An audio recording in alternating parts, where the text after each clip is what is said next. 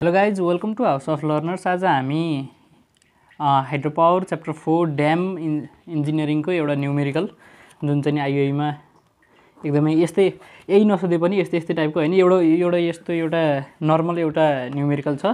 सोध्ने पनि यस्तै हो इलेक्ट्रिकलको लागि हैन। एउटा नर्मल छ एउटा यस्तो खालको एउटा ग्राभिटी ड्याम छ अरे, अनि यसमा चाहिँ नि यसको स्टेबिलिटी चेक गर भनेर हाम्रो क्वेसन सोध्छ जहिले पनि हो। त्यो क्वेसन सोध्दै गर्दाखेरि हामीले के निकाल्न पर्छ, कसरी निकाल्न पर्छ, स्टेबिलिटीको लागि क्राइटेरियाहरू के हो, अनि स्टेबल छैन भने त्यसलाई स्टेबल बनाउनका लागि के सजेसनहरू दिनुपर्छ, त्यो सबै कुराहरूको यो एउटा भिडियोमा हामी डिस्कस गर्न जाँदैछौँ। यसलाई म ह्यान्ड टु ह्यान्ड हैन ठ्याक्क त्यो क्याल्कुलेटर हानेर गर्दिनँ, किनकि यो धेरै लामो बन्न जान्छ भिडियो। यो प्रोसेस एकदम राम्रोसँग हेर्नु, छोटो भिडियो छ।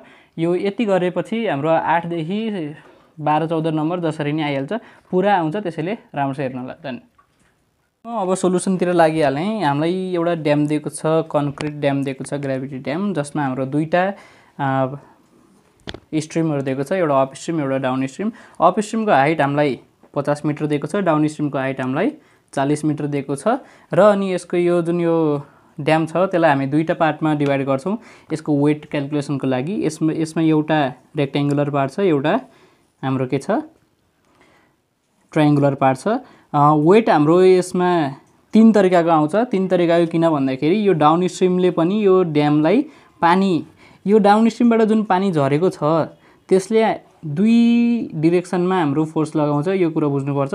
डाउनवर्ड पनि फोर्स लगाउँछ, होरिजेन्टल पनि फोर्स लगाउँछ है। भर्टिकल फोर्स र होरिजेन्टल फोर्स दुइटै लगाउँछ। तर अप स्ट्रिमको जुन पानी छ त्यसले ड्यामलाई कुनै पनि असर पुर्याउँदैन, मतलब होरिजेन्टल्ली पुर्याउँछ, भर्टिकल्ली कुनै पनि किसिमको फोर्स दिँदैन। त्यसैले हाम्रो यहाँ वेट यो वेट चाहिँ नि कति हुनुभयो, 3टा कम्पोनेन्ट हुनुभयो। त्यस्तै गरेर अपलिफ्टको लागि चाहिँ नि डाउन स्ट्रिमले गर्दा एउटा, अप स्ट्रिमले गर्दा एउटा, यानि कि यो ड्यामको तलपट्टिको जुन फ्लुइड अथवा पानी छ त्यसले चाहिँ नि हामीलाई कति अपलिफ्ट प्रेसर अपलिफ्ट फोर्स दिन्छ त्यो हामीले क्याल्कुलेट गर्नुपर्छ। त्यो चाहिँ नि दुईटा हुन्छ, U1 र U2। यो U1 को हाइट गामा S2 भनेको यो डाउन स्ट्रिमको हाइट भनेको S2 हो, र अनि गामा भनेको चाहिँ नि स्पेसिफिक ग्राभिटी अफ दी, अब यो फ्लुइड चाहिँ नि वाटर हो, त्यसैले यसको चाहिँ 9.81 किलोन्युटन पर मिटर क्युब हुन्छ हैन। त्यस्तै गरेर यो चाहिँ नि गामा H1 छ, गामा H1 भनेको यो 50 भएर, अनि गामा भनेको त वाटरको गामा भइहाल्यो हैन। ल यसरी भयो। अब यो डाउन स्ट्रिमले दिएको यो होरिजेन्टल फोर्स छ, यो चाहिँ नि के छ अप स्ट्रिमले दिएको होरिजेन्टल फोर्स छ। यिनीहरूको क्याल्कुलेसन गरेर अनि हामीले अब स्टेबिलिटी चेक गर भनेको छ। पहिला क्वेसनै राम्रोसँग पढिहालौँ। यसले के भने त भन्दाखेरि कन्क्रिट ड्याम दिएको छ एउटा फिगरमा for implementation the unit share resistance कति दिएको छ हामीलाई, युनिट सियर रेजिस्टेन्स 500 किलोन्युटन पर मिटर स्क्वायर दिएको छ, र अनि एङ्गल अफ सियरिङ रेजिस्टेन्स कति दिएको छ, फाइको भ्यालु 35 डिग्री दिएको छ। त्यस्तै गरेर युनिट वेट कति दिएको छ त, मतलब युनिट वेट भनेको अफ कन्क्रिट भनेको के हो, गामा सी हो है। गामा सी हामीलाई कति दिएको छ, 24 किलोन्युटन पर मिटर क्युब। त्यस्तै गरेर हाम्रो पानीको गामा डब्लु, यानि कि गामा मात्र लेखिदिनु हुन्छ, त्यो भनेको 9.81 किलोन्युटन पर मिटर क्युब भन्ने थाहा छ। यो दुईटा भ्यालुहरू हामीलाई चाहिन्छ हैन, फोर्सेसहरू क्याल्कुलेट गर्दाखेरि। अब ड्याममा कस्तो कस्तो फोर्स लागेको छ त्यो क्याल्कुलेट गर्दाखेरि अब हामीलाई सोधेको के हो त भन्दाखेरि you're the person to implement it. अब मैले यो ड्यामलाई इम्प्लिमेन्ट गर्न छ भनी अब मैले के गर्छु त यसको स्टेबिलिटी चेक गर्न पर्यो है। Check the stability of the dam against the flotation ओभरटर्निङ। Float के थाहा हैन, पानीले चाहिँ नि बढी फोर्स दिएर यसको वेट भन्दा पानीको फोर्स बढी भएर भर्टिकलमा पनि डाउनवर्ड भन्दा अपवर्ड फोर्स बढी भएर यो फ्लोटै तैरिने पो हो कि हैन। हो त्यो फ्लोटेसन को विरुद्धमा हैन, मतलब कि फ्लोटेसन हुन्छ कि हुँदैन, फ्लोटेसन नै पोसिबल छ कि छैन हैन। फ्लोटेसन पोसिबल छ भने त्यो अनस्टेबल भयो त्यो ड्याम।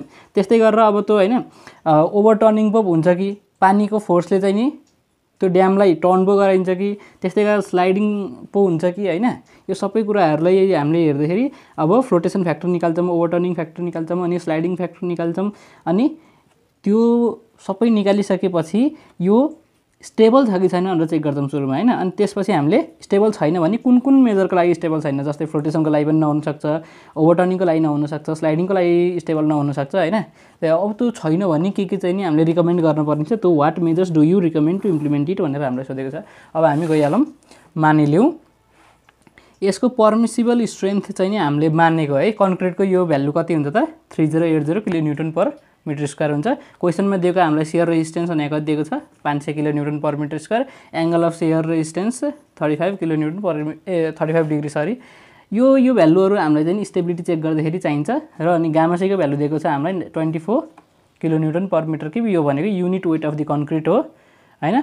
अब यो चाहिँ हाम्रो फोर्स निकाल्दाखेरि वेट अफ द ड्याम निकाल्नको लागि काम लाग्छ। सुरुमा हामी 1 मिटर लेन्थको लागि लेन्थ भनेको कस्तो यो हाम्रो क्रस सेक्सनल एरिया हो ड्यामको। यो के 2 डाइमेन्सनल मात्र छ त छैन नि, यो 3 डाइमेन्सनल छ ठीक। यस्तो खालको 3 डाइमेन्सनल ड्याम छ यो हो। यसको यो जुन यो लेन्थ छ नि यो चाहिँ 1 मिटर मानेको। हामीलाई क्वेसनमा यो दिँदैन, नदिएपछि हामीले के मान्ने हो 1 मिटर मान्ने हो। यसले खासै फरक पनि पार्दैन, यति मात्रमा हामीले हिसाब गरिन्छ अहिले चाहिँ नि हैन। ल forces acting on the dam. अब कुन फोर्सहरु एक्टिङ गरिरहेछ त। अब यो ड्यामको आफ्नै एउटा सेल्फ वेट छ, त्यो वेट निकालौँ हामी। वेट भनेको के हो weight equals to area into gamma C हो है। अब एरिया कति त सुरुमा हामी रेक्टेंगुलर पार्टको लागि गरौँ। रेक्टेंगुलर पार्टको हामी वेट W1 मानौँ भनी यसको यो लेन्थ कति हो 6 मिटर, हाइट कति हो यो 5 मिटर हो है। गर्दाखेरि 50 + 5 गर्दाखेरि कति भयो 55 मिटर। 6 × 55 गर्दाखेरि हाम्रो के आयो एरिया आयो। एरिया आइसकेपछि अब यसको सेल्फ वेट कति छ मतलब त्यो के अरे युनिट वेट कति छ कन्क्रिटको 24 दिएको थियो। त्यो 24 लाई मैले यहाँ राखेँ र W1 यानी कि फोर्स निकालेँ। कति रहेछ W1 7920 आयो। 6 × 55 × 24 गर्दाखेरि 7920 आयो। यसलाई डाउनवर्ड है सरी डाउनवर्ड एक्ट गर्छ जहिले पनि वेटले। अब यसको लिभर आर्म हेरौँ त। लिभर आर्म चाहिँ नि 23 मिटर छ। यो कसरी 23 मिटर आयो थाहा यो फ्रम दी टो नाप्ने हो है। यो हाम्रो टो हो। यो पुरै हाम्रो यो ड्यामको विड्थ कति छ 26 छ र यो 23 लिभर आर्म भनेको चाहिँ नि हामीले अब त्यो यसको वेट छ नि हामीले त स्टेबिलिटी चेक गर्नको लागि मोमेन्ट निकाल्न पर्छ। मोमेन्ट निकाल्दाखेरि टोमा भर निकाल्ने यो सबै कुराहरु त थाहा छ नि त थ्योरीमा पढिसकेपछि भनेपछि अब हाम्रो लिभर आर्म 23 कसरी आयो यो कुरा बुझौँ है। यो मान्छेहरु धेरै झुकिन्छन् के लिभर आर्ममै। लिभर आर्म र मोमेन्ट निकाल्दाखेरि त्यसको डाइरेक्सनहरु क्लकवाइज एन्टी क्लकवाइज त्यसमा झुकिन्छ हैन। अब मै त झुके यहाँनिर डाउनवर्ड एक्ट गर्नलाई अपवर्ड लेखिरहेको छु हैन। ल यहाँ के हुन्छ भन्दाखेरि यो टोबाट कति डिस्टेन्समा चाहिँ नि यो वेटले एक्ट गरिराखेको छ। यो वेटले रेक्टेंगुलर एरिया एक रेक्टेंगुलर सर्फेसमा चाहिँ नि आउँदाखेरि कतिमा गर्छ त्यो 6/2 हो हैन। यो चाहिँ नि 6/2 यानी कि यहाँदेखि यहाँसम्म 3 मिटर र अनि यहाँदेखि यहाँसम्म 26 छ। अनि यो बाँकी रहेको 3 लाई घटाइदिएपछि कति बाँकी रह्यो 23 बाँकी रह्यो हैन। 23 metre away from the toe यो वेट W1 ले एक्ट गर्ने रहेछ भनेपछि मोमेन्टम पनि निकाल्न सजिलो भयो। यहाँटी जति आएको थियो यो W1 त्यो इन्टु डिस्टेन्स गर्ने हो नि हाम्रो मोमेन्ट निस्किन्छ। मोमेन्ट एबभ द टो भनेको के हो 23 मिटर इन्टु 7920 किलो न्युटन गर्ने हो भने हाम्रो किलो न्युटन मिटरमा हाम्रो के आउँछ मोमेन्ट एबभ द टो आउँछ। अब यो फोर्स तलतिर लागिरहेछ मोमेन्ट आन्छ भने यसले ड्यामलाई यतातिर घुमाउन खोज्यो एन्टी क्लकवाइज डाइरेक्सनमा घुमाउन खोज्यो। त्यसैले मैले यहाँ एन्टी क्लकवाइज भनेर अहिले बुझ्नका लागि लेखिराखेँ। त्यसपछि अब हाम्रो यो ट्रायंगुलर पार्टले गर्दाखेरि जुन वेट तलतिर फोर्स लाग्छ नि डाउनवर्ड फोर्स लाग्छ नि यो पनि डाउनवर्ड लेखौँ। डाउनवर्ड फोर्स जुन लाग्छ त्यसलाई हामी एरिया इन्टु गामा सी गर्ने हो। अब यो ट्रायंगुलर जुन सेक्सन छ त्यसको एरिया निकाल्न पर्यो। अब यो 6 भइसकेपछि यति चाहिँ 20 भयो। 20 इन्टु अब यसको हाइट कति छ हाइट हेरौँ त 40 मा दिएछ। 40 मा दिएछ भनेपछि 20 into 40 into 1/2 1/2 b into h गर्ने हो नि हाम्रो के आयो एरिया आयो इन्टु गामा सी भनेको 24 किलो न्युटन पर मिटर क्युब भनेपछि त्यो मल्टिप्लाई गर्दाखेरि फेरि के आयो 9600 किलो न्युटन हाम्रो W2 आयो। यानी कि ट्रायंगुलर सेक्सनको वेट आयो। यो डाउनवर्डतिर एक्ट गर्दैछ। अब यसको लिभर आर्म निकाल्न पनि केही गाह्रो छैन। हेरौँ है त एउटा ट्रायंगुलर सेक्सन छ भने यसको यो फोर्स कतातिर एक्ट गर्छ हेर यो जुन यो मानम यो L छ भने L/3 हो यो पार्ट र अनि 2L/3 फ्रम द टो यो टो हो भने यहाँदेखि यहाँसम्मको पार्ट कति हुन्छ 2L/3 हुन्छ हो कि हैन फोर्सले एक्ट गर्दाखेरि भनेपछि 2L/3 राखेर 2 × 10 यो कति छ 20 2 × 20/3 गर्दाखेरि हाम्रो 13.33 आउन जान्छ हैन। ल त्यसरी हाम्रो लिभर आर्म निस्क्यो। त्यसपछि लिभर आर्मलाई यो जुन किलो न्युटनमा हाम्रो ट्रायंगुलर सेक्सनको वेट आएको छ त्यसले मल्टिप्लाई गर्दाखेरि हाम्रो भ्यालु निस्क्यो। अब यो क्लकवाइज छ कि एन्टी क्लकवाइज छ त्यो यसरी बुझ्न सकिन्छ नि। यहाँबाट हेरी यो फोर्स हेरी यहाँनिर लागेको छ भने यसले कतातिर घुमाउँछ, क्लकवाइज घुमाउँछ कि एन्टी क्लकवाइज घुमाउँछ। ल हेरौँ त यस्तो लागेको छ, यसरी घुमाएपछि यसरी घुमाउनु भने के हो, एन्टी क्लकवाइज घुमाउनु हो। त्यस्तै गरेर हाम्रो यो W3 भनेको के हो, मान्छेहरू झुकिन्छन् क्या। मान्छेहरूले चाहिँ नि अब हैन यो डाउन स्ट्रिमले चाहिँ नि दुईतिर फोर्स लगाइरहेछ भन्ने बिर्सिन्छन् क्या मान्छेले। अब होरिजोन्टल मात्र फोर्स लगाए भन्ने बुझ्छन्। यसले होरिजोन्टल मात्र फोर्स लगाए त यहाँबाट पानी झर्दै जान्छ हैन। झर्दै जाँदाखेरि यो पुरैमा आइपुगेको हुन्छ। यो पानी यति पानीले जम्मा हुन्छ, यस्तोमा पानी आएर बसेको हुन्छ हैन। यस्तोमा पानी आएर बस्दाखेरि यसले त यतातिर पनि त आफ्नो सेल्फ वेट त दिइरहेछ नि त। ठिकै यो पानीले नि त आफ्नो सेल्फ वेट दिइरह भनेपछि पानीको वेट पनि नाप्न पर्छ। त्यो नै हाम्रो के हो, W3 हो, यो पानीको वेट हो। त्यसैले हामीले यहाँ गामा C युज गर्दैनौँ, हामीले के गर्छौँ गामा W जुन चाहिँ 9.81 किलो न्युटन पर मिटर क्युब हो त्यो भ्यालु युज गर्छौँ र अनि यसको एरिया युज गर्छौँ। एरिया कति छ यो भनेको 20 छ, यहाँदेखि यहाँसम्म 20, यहाँदेखि यहाँसम्म 40 छ। 1/2 20 × 40 गर्दाखेरि एरिया आयो, एरिया इन्टु गामा हो। गामा चाहिँ हाम्रो 9.81 छ। त्यो गर्दाखेरि के भयो हाम्रो, यो पनि डाउनवर्ड हो सरी, ल कति भयो 3924 किलो न्युटन आयो। अब यसको लिभर आर्म निकाल्दाखेरि हेरौँ है त। अब यसको लिभर आर्म निकाल्दाखेरि टोबाट यो कस्तो छ ट्रायंगल हेरौँ त, यस्तो ट्रायंगल छ। अब यहाँबाट मोमेन्ट निकाल्न पर्ने छ, यसको फोर्स त यहाँनिर लागेको छ, L/3 मा लागेको छ भनेपछि L/3 मा राख्दाखेरि 620/3 मा हुन्छ। त्यो भनेको कति हो 6.67 मिटर हो। त्यसैले हाम्रो कति आयो 6.67 मिटर हाम्रो लिभर आर्म आयो। र मोमेन्ट अबाउट टो गर्दाखेरि 6.67 इन्टु जुन हाम्रो फोर्स छ त्यसले मल्टिप्लाई गरेर मैले 26173.08 किलो न्युटन मिटर हाम्रो मोमेन्ट आयो। यो कस्तो छ, यतातिर घुमाछ, यतातिर घुमाएपछि के हुन्छ एन्टी क्लकवाइज डिरेक्सनमा है। ल अब हाम्रो यति तीनटा भनेको यो ड्याममा भएको यसको वेट सेल्फ वेट, जसरी पनि डाउनवर्ड डिरेक्सनमा यसको वेटले गर्दाखेरि परेको फोर्स छ हैन। यो चाहिँ नि तीनटा फोर्स र तिनीहरूको मोमेन्टम निकालिसकेँ मैले, मोमेन्ट निकालिसकेँ सरी। अब म के गर्छु अपलिफ्ट प्रेसर निकाल्छु। अब अपलिफ्ट प्रेसर भनेको के हो त भन्दाखेरि यो त ड्याम भयो ठिक, यताडी पानी आइरहेको छ, यताडी पानी गइरहेछ। ड्याम केमा बनाएको हुन्छ, पानी रोक्नको लागि ड्याम बनेको हुन्छ। यहाँडी छिरेर पानी गएको हुन्छ, यो हुन्न यसरी गएको हुन्छ। त्यो पानीले पनि त के दिन्छ अपलिफ्ट फोर्स दिन्छ। ठिक पानीको अपथ्रस्ट हुन्छ भनेर सानैमा पढे हैन, हो त्यही गर्छ यसले पनि। ड्यामलाई पनि उचाल्न खोज्छ पानीले, जे कुरालाई नि उचाल्न खोज्छ नि हो। भनेपछि अब यसको दुईटा अपलिफ्ट फोर्स हुने भयो किनकि दुईटा स्ट्रिम छ हाम्रो। अप स्ट्रिमले गर्दाखेरि अप स्ट्रिमको यो डाउन स्ट्रिमको यो गर्दाखेरि ल हेरौँ त, यो डाउन स्ट्रिमको हाइट इन्टु गामा गर्ने हो भने कति के आउँछ हाम्रो, यो हाइट आउँछ हैन। र यदि यो डाउन स्ट्रिम भएको कारणले यस्तो आएको है, यो रेक्टेङ्गुलर पार्ट आएकै डाउन स्ट्रिमले गर्दाखेरि हो। यदि डाउन स्ट्रिम नहुन्थ्यो भने हाम्रो यस्तो हुन्थ्यो। डाउन स्ट्रिम नहुँदाखेरि गामा एच ड्यास हो नि त, त्यो भनेको त एच ड्यास भनेको 0 हुन्थ्यो डाउन स्ट्रिम नहोस् भनेपछि यो पनि 0 हुन्थ्यो भनेपछि यो 0 ठ्याक्कै यहाँनिर हुन्थ्यो। तर हाम्रो एउटा भ्यालु छ, गामा यसको भ्यालु छ भनेपछि समथिङ भ्यालु छ, समथिङ भ्यालु यहाँनिर आएर बस्छ। यो पनि त क्यालकुलेट गर्नु पर्यो, बुझेन। त्यसैले यस्तो रेक्टेङ्गुलर पार्ट आएको। अब यहाँनिर सिपेज अथवा ड्रेनिङ सिस्टमहरू भयो भने हैन, त्यो ड्रेनिङ सिस्टमले पनि दिने अपलिफ्ट फोर्सहरू यताउति हुन्छ। त्यो सबैले गर्दाखेरि यहाँनिर फरक पर्ने हैन, त्यो हुन जान्छ। यस्तो यस्तो सिस्टमहरू आउँछ।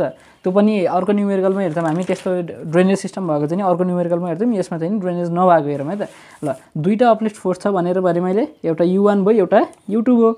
U1 भनेको कति हो त, अपलिफ्ट फोर्स भइसकेपछि के भयो गामा इन्टु एरिया हो। अब यो पानीले दिएको अपलिफ्ट फोर्स हो, त्यसैले मैले गामाको ठाउँमा गामा W राखेँ 9.81, गामा इन्टु एरिया, एरिया कति त गामा S2 इन्टु कति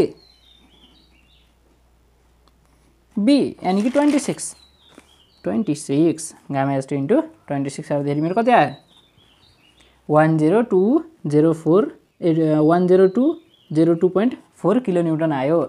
अब यो चाहिँ नि अपवर्ड हो है, मैले ठ्याक्कै उल्टो लेखेछु, अपवर्ड हो, अपवर्ड फोर्स दियो यसले हैन। अपवर्ड दिँदाखेरि अब यो रेक्ट्याङ्गुलर छ, ठ्याक्कै बिचबाट दियो, कति 13 बाट दियो हैन। 23 को आधी कति हुन्छ 13 सरी, लिभर आर्म कति आयो 13 मिटर आयो। अब यसको मोमेन्ट निकालौँ, मोमेन्ट निकाल्दाखेरि 13 इन्टु जुन हाम्रो अपलिफ्ट फोर्स आएको छ त्यो भयो। त्यो गर्दाखेरि हाम्रो सर्टेन भ्यालु आउँछ। यो क्लकवाइज छ कि एन्टी क्लकवाइज छ कसरी थाहा पाउने, टोबाट लिने हो, यहाँनिर फोर्स लागेको छ, यहाँ टोबाट घुम्दाखेरि कसरी घुम्छ, क्लकवाइज घुम्यो भनेपछि यो के भयो क्लकवाइज भयो यो हाम्रो मोमेन्ट। त्यस्तै गरेर U2, अब U2 भनेको के हो त भन्दाखेरि एरिया इन्टु गामा है। ल एरिया कति छ त हेरौँ त, यो U2 को एरिया कति छ 1/2 त 1/2 भइहाल्यो, B इन्टु H भयो हैन, B इन्टु गामा H, ल गामा H हैन। गामा H भनेको कति हो त, यो गामा H1 थियो, यो गामा H2 छ भनेपछि यतिको कति हो गामा H1 माइनस H2 हो। ठिक, अब गामाको गामा भइहाल्यो, H1 माइनस H2, H1 भनेको 50, H2 भनेको यो 40 भनेपछि 50 माइनस 40 10। यो 10 कसरी आयो भनेर मान्छे झुक्किन्छन् के, यो 10 कसरी आयो भनेर मान्छे झुक्किन्छन्, त्यसरी आएको हो 10 है। H1 माइनस H2 गरेर 10 आयो, 26 यसको विड्थ छ 1/2, 10 इन्टु 26 गर्दाखेरि यसको एरिया आयो र अनि 9.81 गामाले मल्टिप्लाई गरौँ, त्यसरी हाम्रो के आयो अपलिफ्ट फोर्स आयो। अब हाम्रो लिभर आर्म कतिमा छ भनेर चेक गर्ने, लिभर आर्म कतिमा छ त ल हेरौँ त, यसले हाम्रो 2L/3 मा दिन्छ। अब 2 इन्टु 26/3 गर्दाखेरि कति आउँछ 17.33 आउँछ। त्यसैले हाम्रो यहाँ कति आयो 17.33 मिटरमा हाम्रो लिभर आर्म छ। त्यसमा अब यसको मोमेन्ट निकाल्नलाई मैले फेरि पनि भनिराख्नु परेन, liver arm into the uplift force, त्यो गर्दाखेरि हाम्रो भ्यालु यति आयो कति 22,100.95 किलोन्युटन मिटर आयो। यो पनि क्लकवाइज छ। त्यस्तै गरेर अब हाम्रो वाटर प्रेसर यानि कि वाटर फोर्स भनौँ है, सरी फोर्स। अब बुकहरुमा प्रेसर यताउति भनेको हुन्छ तर फर्मुला त्यही हो, गर्ने त्यही हो हैन। यो फोर्स र प्रेसर भन्नेमा यो अब धेरै कन्फ्युज नहुँ ल।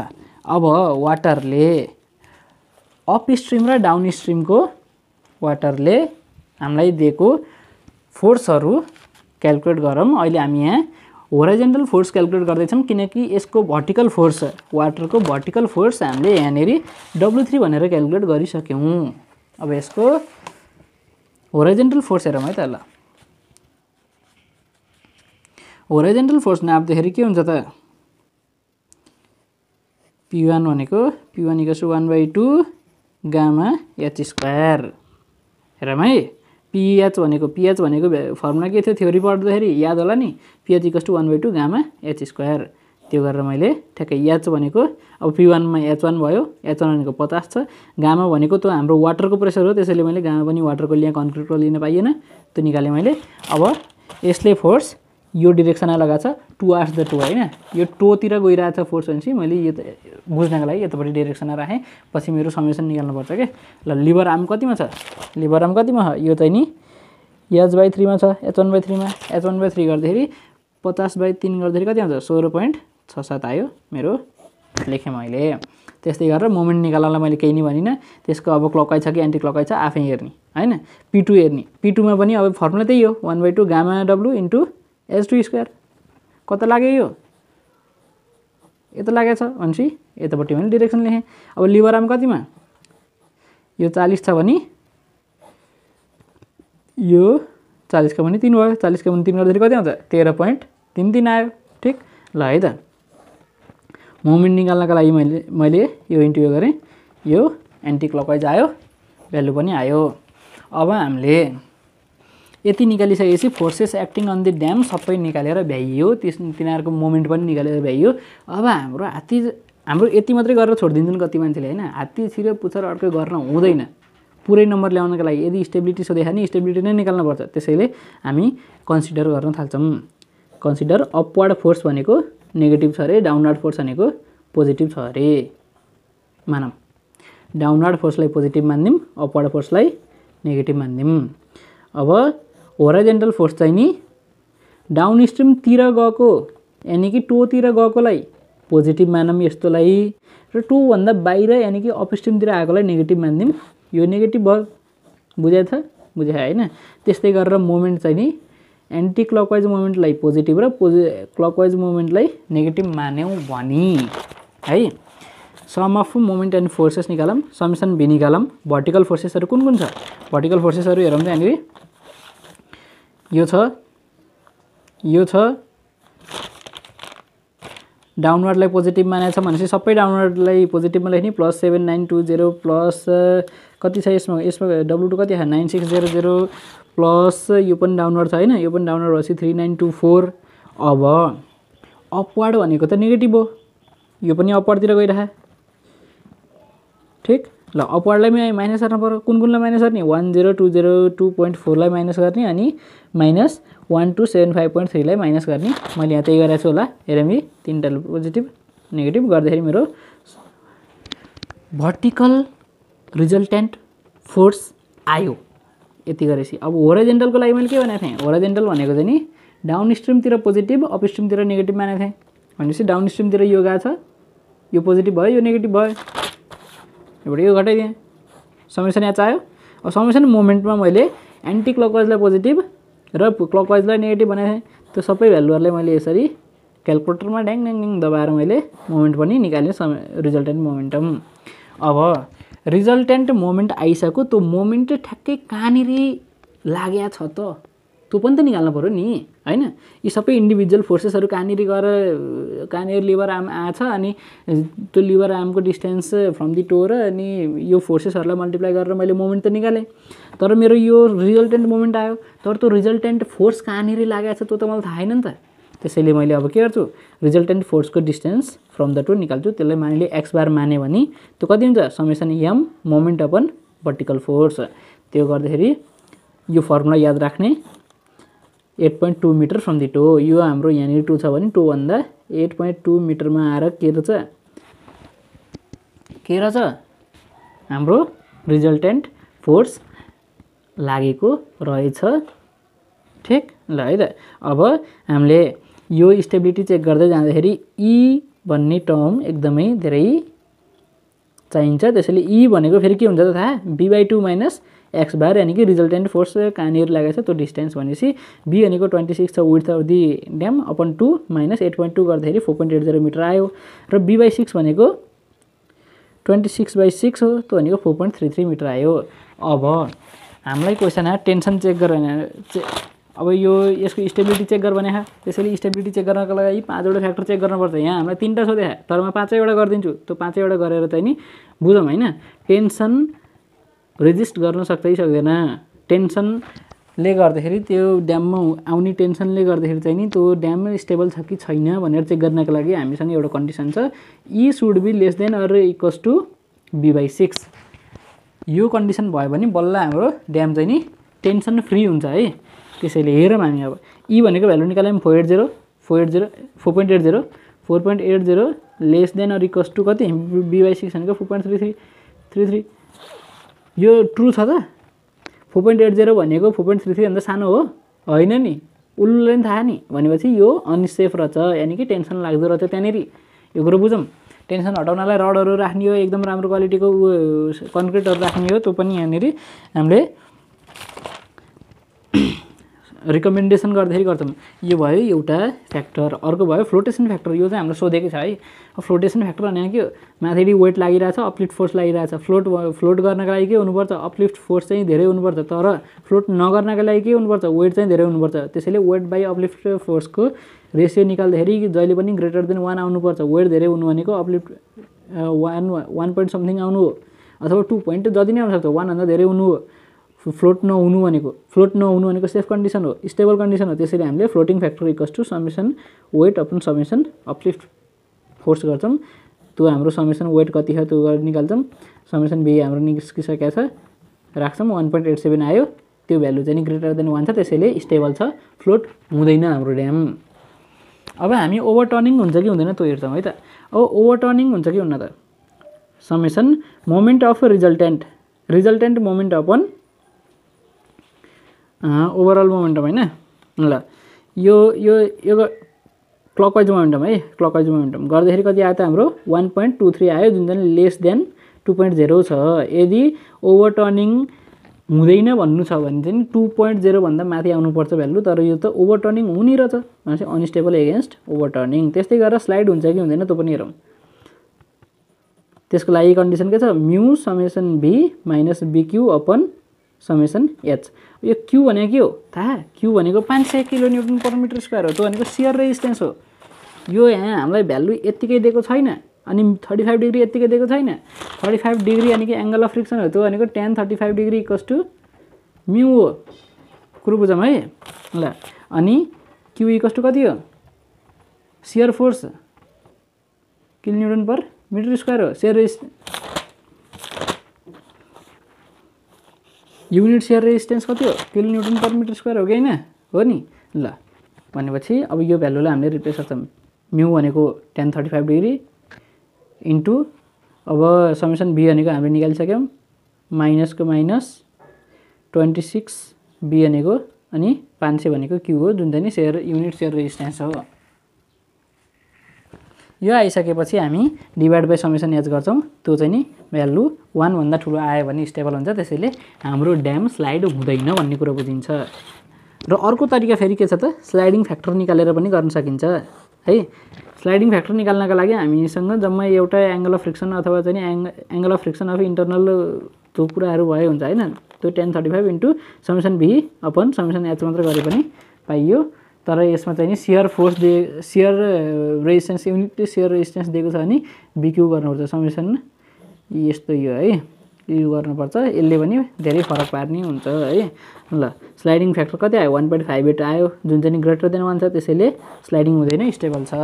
अब क्रसिङ हुन्छ कि हुँदैन त, क्रसिङ हुनको लागि त्यसमा हुने प्रेसर चाहिँ नि म्याक्सिमम हुनुपर्छ। म्याक्सिमम प्रेसर चाहिँ नि कति हामीले कति मानेको थियौँ, 3080 मानेको थियौँ नि, खास 3000 किलो न्युटन पर मिटर 3000 माने पनि हुन्छ है, 3000 स्ट्यान्डर्ड मान्ने रह्यो भने 3080 माने होइन त। 3080 किलो न्युटन पर मिटर स्क्वायर म्याक्सिमम प्रेसर चाहिँ नि 3080 किलो न्युटन पर मिटर स्क्वायर भन्दा कम्ती आयो भने हैन, 3000 किलो न्युटन पर मिटर स्क्वायर भन्दा कम्ती आयो भने क्रसिङ हुँदैन, यानि कि तोडिँदैन फुट्दैन त्यो ड्याम। तर यदि जुन हाम्रो प्रेसर म्याक्सिमम प्रेसर छ त्यो 3000 किलो न्युटन पर मिटर स्क्वायर भन्दा माथि आयो भने के हुन्छ, यो क्रसिङ हुन्छ, त्यसैले अनस्टेबल हुन्छ। तर यसमा हाम्रो फर्मुला के छ, P Max equals to summation V by be into 1 + 6 E by be छ, ठिक। ई बाई बी बाई 6 हो, त्यो भनेको भ्यालु राखौँ 807.92 किलो न्युटन पर मिटर स्क्वायर आयो, जुन चाहिँ 3000 किलो न्युटन पर मिटर स्क्वायर भन्दा सानो हो, त्यसैले यो ड्याम स्टेबल छ। भनेपछि स्टेबल नभएको के केसमा रहेछ, टेन्सन धेरै हुँदो रहेछ यसमा, र अनि यो ओभरटर्निङ हुन सक्दो रहेछ, त्यसैले हामीले रिकमेन्डेसन दिनु पर्यो। अब अनस्टेबल छ भने चाहिँ यसलाई इम्प्लिमेन्ट गर्न त मिल्दैन, ठिक। ओभरटर्निङ हुन्छ, टेन्सन पनि छ।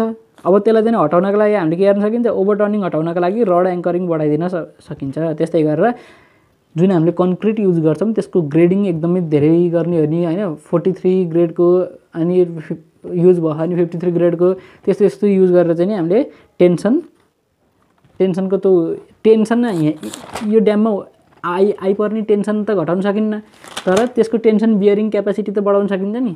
टेन्सन बियरिङ क्यापासिटी बढाउनका लागि high grade of concrete use गर्न सकिन्छ। यसरी हाम्रो एउटा नर्मल ड्यामको न्युमेरिकल गर्न सकिन्छ। यति गरे बापत 8 देखि 10 नम्बर आउँछ होइन। यति पुरै गर्ने हो भने है, अब यहाँ बुझाउँदै गर्दाखेरि त ढिलो भयो होला, तर यो राम्रोसँग बुझेको मान्छेले एकदमै छिटो गरेर भ्याउँछ। अब अर्को भनेको हाम्रो सिपेज अथवा ड्रेनिङ फेसिलिटी भएको एउटा ड्यामको न्युमेरिकल लिएर आउँछु म। त्यति भएपछि ड्याम सबै बुझिन्छ भन्ने आशा गर्छु। धन्यवाद, हेर्दै गर्नु होला। हाइड्रो पावरको अरू कुनै कुन चाहिँ न्युमेरिकल लिएर त्यो सजेस्ट गर्नु होला। धन्यवाद।